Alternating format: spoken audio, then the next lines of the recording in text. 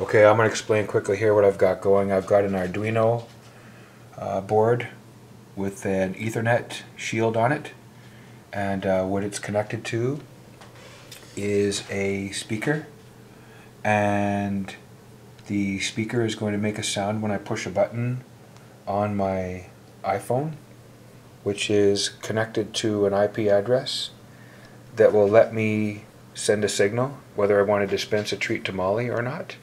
And what that will happen is there will be a tone played from the speaker, and it will be picked up by my Lego Mindstorm EV3 robot. And what this will do is, there's the sound sensor right there, and it will pick up a sequence and frequency of tones, recognize it, and then say that it's detected a message.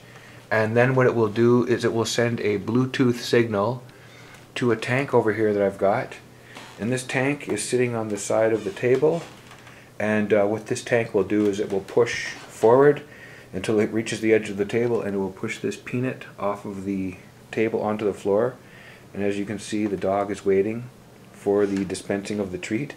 So what I'm going to do is I'm going to start up the program on the tank, and it's going to sit and wait for a message from the robot, and that robot, like I said, will receive a signal from the web and a certain tone, frequency, and a pattern that it will recognize. So let me just make sure that I've got everything turned off, because I'm going to restart. So let me just start up the tank program. Starting tank. So now the tank is in the waiting mode, and I'm going to start up the robot. And the first thing the robot will do is it will do the Bluetooth connection between itself and the tank, and it will sit in a waiting mode for the signal from the speaker through the Arduino, through the web. Okay, so here we go. Connecting the two robots. Connected.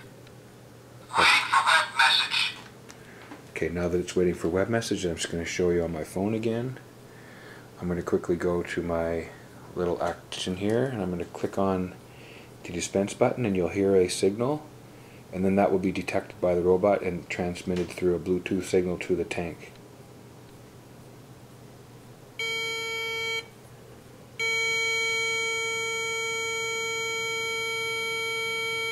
Detected. Molly want a treat?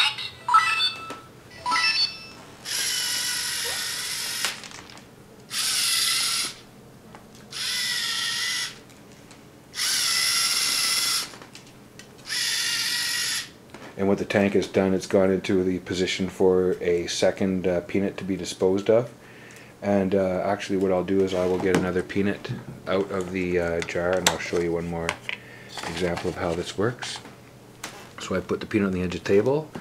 The EV3 tank here actually has a it has the infrared sensor on the, I can show you on the bottom. It's got an infrared sensor, and this is how it determines when it's hit the edge of the table. And because the plow obviously is a little bit further ahead, it will push the tank as far as it can go, and once it hits the edge, that means that the plow has already touched the peanut and pushed it off the edge. So let me just line that back up. The puppy's waiting, and I'm going to again go onto my iPhone and punch in my IP address. Sorry, I'm going to punch in the dispense button.